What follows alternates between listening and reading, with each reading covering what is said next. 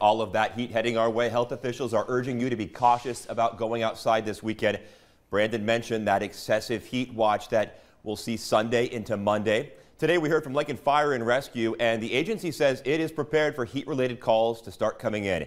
One big takeaway, don't wait until you're thirsty. Start drinking water right now.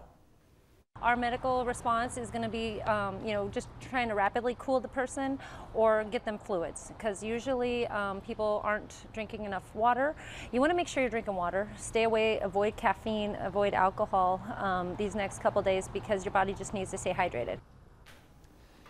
In the event of a fire, LFR crews will also be ready to take on the heat by having extra units on standby to switch out.